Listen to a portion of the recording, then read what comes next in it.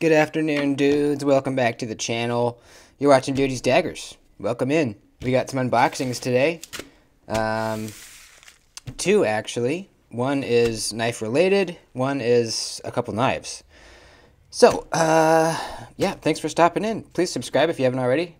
Just take my word for it. You're going to like the channel, so you can just go ahead and subscribe now. I'd appreciate it. And like the video, please, also. And Instagram, too, is duties_daggers, if you want to go check that out. So, this first one here is from Troy at Northwoods Leatherworks Co. And if you've been following along on the channel, I don't want to make sure I don't cut anything here. I think I'm safe right there. If you've been following along with the channel, you probably know what these are. What these are for. So, we got the Northwoods Leatherworks Co. bag here. And let's just take the cat out of the bag. Bam!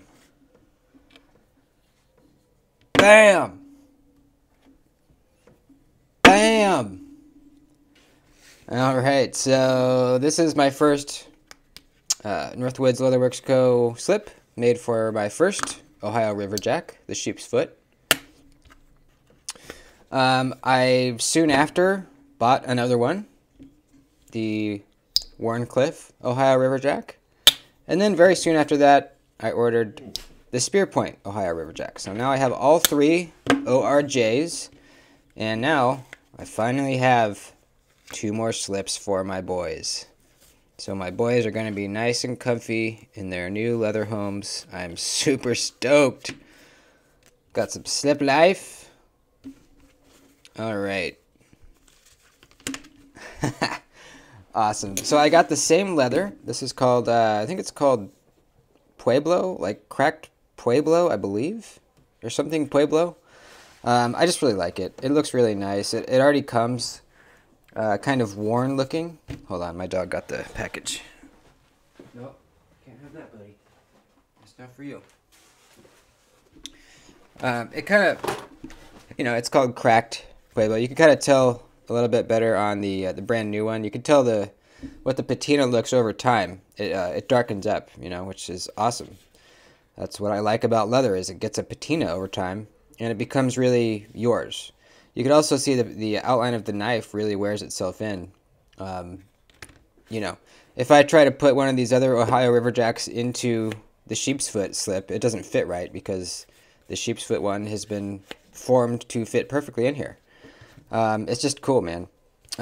So, you can see the Spearpoint one sits farther in the handle. The blade sits farther in the handle than any of the others. So, this one is for the Spearpoint. This is a little bit smaller. So, let's stick her in here. I'm going to try to think of the best orientation. Let's see. Do I want it that way? I should probably put them all the same way, or else it's going to bother me. Yeah, I should. Alright, so it's going in this way. Bam.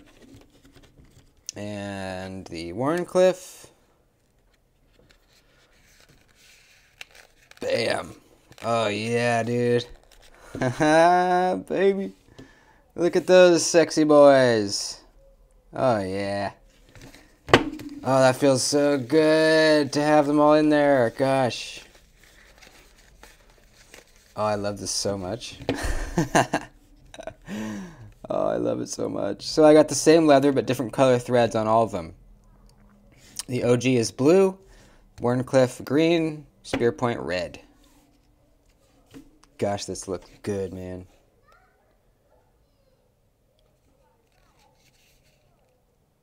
He makes quality stuff, dude. He really does. Perfect fit. There's just enough sticking out for you to grab it and easily pull it out.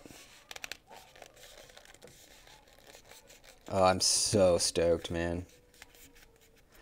You know, initially when I first got all three, I was thinking, well, I've been using the sheep's foot longer than these other two, and, you know, I've actually been using it, so maybe I'll keep this one as my user and keep these two kind of nice and pretty, right? Not really use them.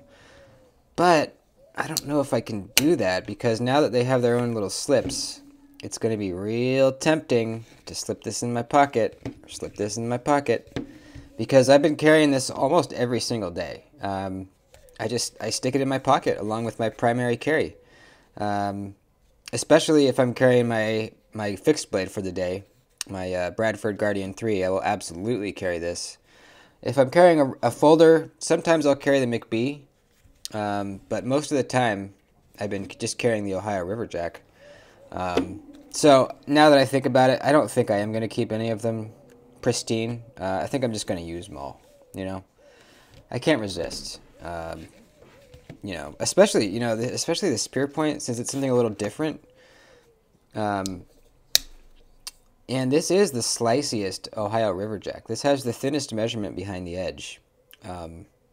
So I want to cut stuff, you know? So, all right, let's move on to the next package. But man, I am so happy with these. Thank you so much, buddy. You did an amazing job, as usual. Hit him up if you want some leather work done. He does lots of stuff other than just slips. Hit him up on Instagram, Northwoods Leatherworks Co. There you go. Made in Green Bay, Wisconsin. Awesome. All right, let's get to the next one here. So this next package is the result of a trade that I did recently with the one, the only, hang on, with the one, the only, the myth, the legend, Tactical Terry, baby. He also sent me some stickers a while back. So if you win a giveaway from me, you're going to get a Tactical Terry sticker as well. Let me let the dog out. Here you go, bud. So I was talking to Terry recently about a trade, and we settled on a trade. And holy shit, he said it was a large box, but I was not expecting this. There's 2 knives in here. So, yeah, it's a little bit overkill there, bud. I'm going to have to open this off camera, I think. Let's see. Where's the... So I had listed a couple knives up for sale. They didn't sell. And then Terry hit me up and was like, hey, I forget how the conversation even started, to be honest. But I was like, yeah, actually I have a couple knives I want to trade. And he actually had one that I know how it started. I had mentioned in my live stream that I was looking for this specific knife. And he hit me up and was like, hey, I have one. Do you want to trade for it? I said, hell yeah. So I mentioned a couple knives that I had that I wanted to trade. And it just so happened that he wanted one of mine. And it just worked out perfectly. So one of these knives, there we go, I've really been after for quite a while. I missed the initial drop, and just wasn't able to get one, you know. So let's see, we got a lot of wrapping paper, so I'm not missing a note or anything. Okay. All right, here we go. So let's do this one first. This is not the specific one I was just talking about. So this is an O knife, the Roboto 2. I've been hearing some good things about this. So this was kind of a secondary trade. The main trade is what we'll look at here in a sec. Let's check this thing out, man. I've only ever handled one O knife, and it was an older one. I even forget what it was called. But I haven't handled any of these newer ones with the crossbar lock, so I'm pretty excited. All right, we have aluminum handles, coated green. It already feels like a Kaiser, and that's because these are made by Kaiser.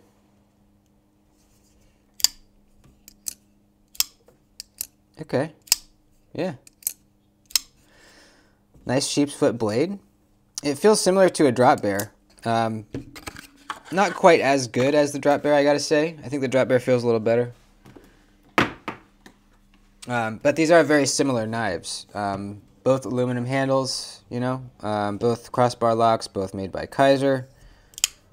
I just think the drop bear feels, yeah, it feels a little snappier. Like the detent feels a little better on the drop bear. Man, Whenever I don't pick up the drop bear for like a week or two and then I pick it back up, I'm always amazed initially. I'm always like, whoa, dude. I forgot how good this was. But this does feel quite good. Just not quite as good as the drop bear. Let's see, are the tabs the same? Yeah, they look pretty much, yeah, they're exactly the same. Yeah, there's a lot of similarities. This is kind of, I guess this is kind of O Knifes drop bear, pretty much. Same blade steel, 154 cm. There's the Azo design, so they are designed both by Azo. Interesting. Deep Cray pocket clip, not in set, but we got the flat-headed screws there, same as the drop bear. Yeah, a lot of similarities here. But I love the drop bear, so that's good. They're almost exactly the same size, too. Damn, yeah, these are very similar. Well, cool. I mean, geez, they both have the long jimping, too. So many similarities, wow. This is kind of like a sheep's foot version of the drop bear, sort of. So that's nice, man. I don't think you can adjust the crossbar lock, though, like you can on the drop bear. At least I don't think. Cool, man. Awesome. I'm pretty happy with that. I guess there's a coin as well. Let's see. Let's check this out. Low knife coin. It's kind of cool. I don't know if that's... It feels a little light to be copper. Alright. Maybe I'll put that in the giveaway pile. Yeah, I think I will. The coin at least. Alright, cool.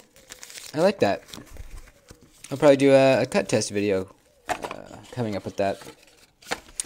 Alright, let's get on to the star of the show here. I'm really, really looking forward to this one.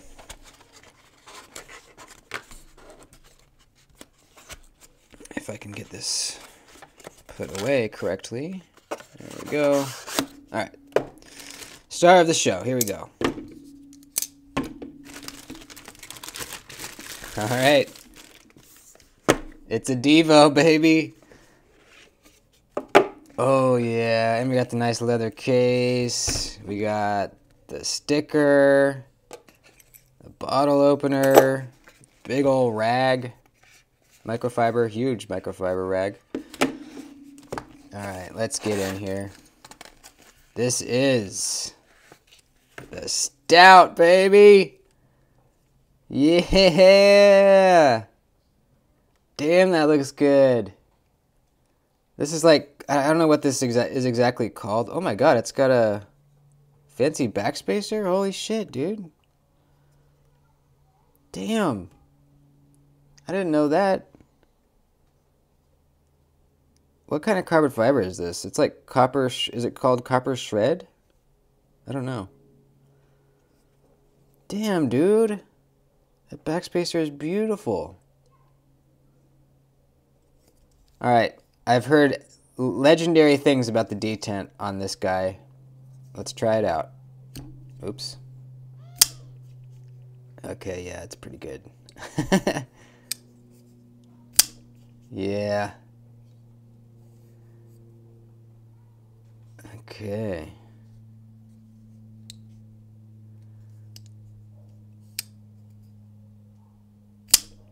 Yeah, it's pretty good. It's quite stiff. Yeah, that's nice. Really, really comfy choke-up spot. Nice hollow grind up here. Not super deep, but it's there.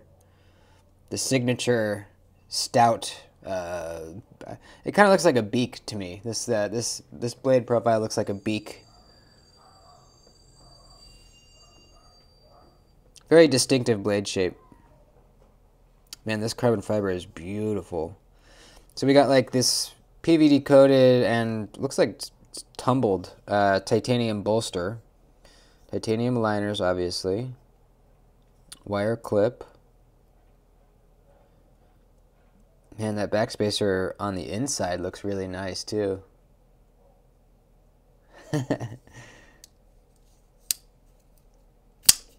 Oh, yeah, that detent is really good. Excellent. yeah, kind of just exactly what I was expecting. Just, yeah, really comfy, choked up, and back. Great detent. I like how, you know, there's a lot of kind of dips and valleys and curves in here, but it's still kind of a crowned spine. It's kind of interesting how they manage that. Um, so I like that, you know. Your thumb has a nice little ramp, almost like a, yeah, it's a little ramp right here to rest on when you're choked up. And if you want to put your pinky or your index finger out here for some utility cuts, it kind of has a nice little valley to sit right in there. Or you can go further up. Not a very good sharpening choil area at all.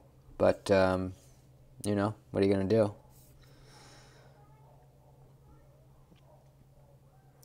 Yeah, this is a really, I mean, this carbon fiber is beautiful, man. Jeez. I've never seen anything like that. I don't own a whole lot of carbon fiber.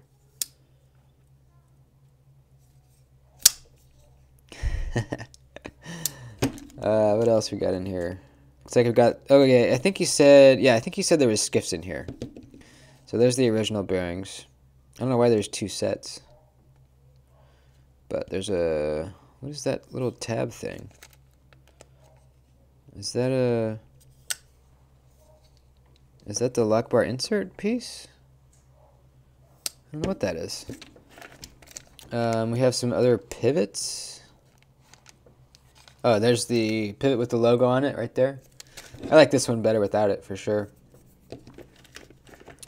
And then, oh, there's the old backspacer. Okay, cool. Damn, Terry, you hooked me up, brother. I appreciate it a lot, dude. This is awesome. I'm very happy with this trade.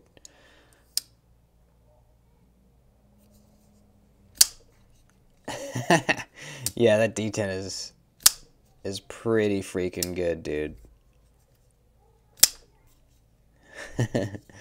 Yeah. Thumb flick's decent too.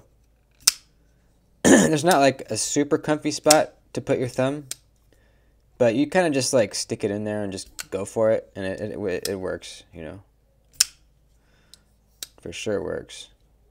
But obviously, this is a knife meant to be reverse flicked. It just is. Slight blade play. Let me see if I can give her a little twist here. See what happens.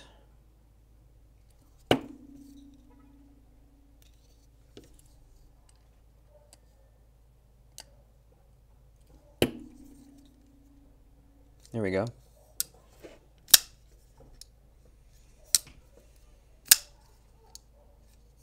A little stiffer, but we got rid of the blade play. The opening action is just fine. It's just not quite as smooth on the drop, but that's fine. Yeah, this is nice, man. This is a nice knife. I would compare it with the Mash, but I have it lent out right now to a buddy, Nate, actually. I mean, yeah, for their first, this was their first design. For their first design, this is pretty killer, you know? Pretty freaking killer for their first design. I mean, Collins designed knives before, but you know, their first design as a team. We're slightly off center. I wonder if I loosen that back up, if it goes back. Let's see. A little bit. I'll have to mess with it. I'm pretty sure I can get that centered if I try my tricks. Cool. Awesome. Sweet unboxings, dude. We got the Stout that I've been wanting for a while. We got our three amigos in their little leather jackets now. What a good day, man. I'm stoked. Thanks, Terry, for the trade. Yeah. Awesome. Love you guys. Thanks for watching. And, oh yeah, before I end the video, you need to know that my buddy Diener has just started his channel, finally. If you have been around the channel for a while, you know who Diener is. Good friend of mine that I met through the channel. We've become good buddies, and he's got an amazing collection, you know, and I think you're going to want to see his videos, you know. He has only one video out right now. It's kind of his intro video to his channel. But he has a lot of good stuff planned. I know he's been saving up unboxings for like a couple weeks to save for the channel. So he's got like some insane bangers still in the boxes waiting for him to film the unboxings. He has amazing self-control. I don't know how he does that. But yeah, go subscribe to him. I'll put a link to his channel down below. He's a good guy. Let's get him up to like 100 subs pretty quick. If we can do that, that'd be awesome. Thank you guys. I love you. Please like the video before you bounce, and I'll see you in the next one. Peace.